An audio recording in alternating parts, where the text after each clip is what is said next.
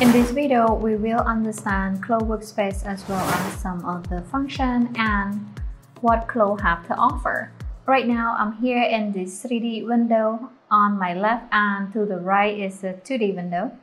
With this window, it came with toolbar. So many tools in this toolbar work for the 2D window, and many tools here in this 3D toolbar work for 3D windows. And over here to my left is the library.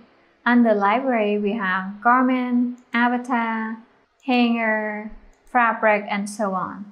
If we want to open that folder, simply double click on it to open. Then, if we look down here under this asset tab, we will see female, kid, male avatar. And to open that folder, simply double click on it. And in that folder, it contains many subfolders as well as avatar. And if we want to load the avatar into the workspace, we simply either right-click and then select Add to Workspace, or we can simply double-click on it to load her to the workspace. One more important thing here, the fabric folder. If I double-click on that fabric folder right there, and I want to look for a specific fabric in that folder, I can simply come over here to the search bar and then type in, for example, knit, and press on Return Enter on the keyboard. And if I look down here, we have many knit fabrics appear. And to the right here, we can change the view from icon to list, from list to icon. Simply click on that. And if I hover the mouse over here, I can click and then expand the window or contract. Another useful thing here, we have this icon here. For example, right here, if we have any item that we need to download, this icon appears to be blue. And this plus sign here allows us to add a folder to the library for easy access. For example, if I click on that plus sign right there, and then navigate to my folder, then I'm going to click my folder here, course material, and then I will click on open here. And as you can see right here, now this folder is in the library tab.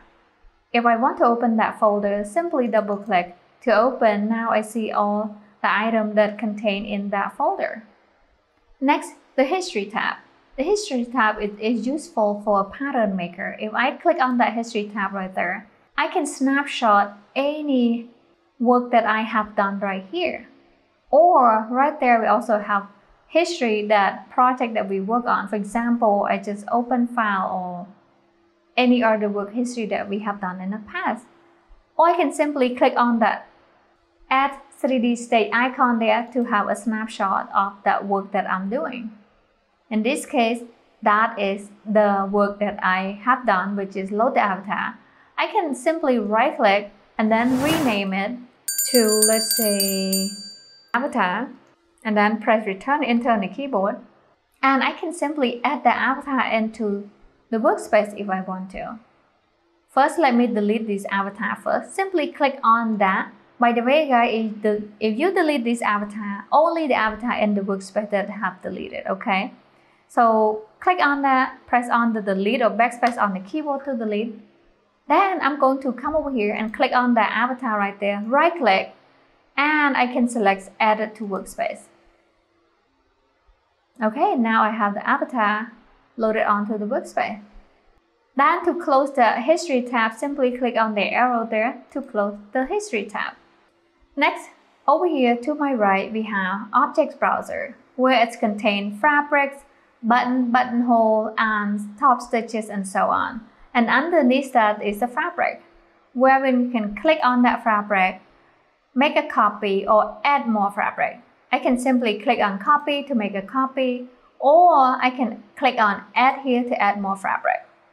And let's say I have too many fabric, I don't need them anymore. Simply click on that delete icon there to delete them. Okay? And if I click on that fabric once again, come down here to the property editor, I will see many properties appear under that fabric. And down here we have 3 buttons and this reset icon.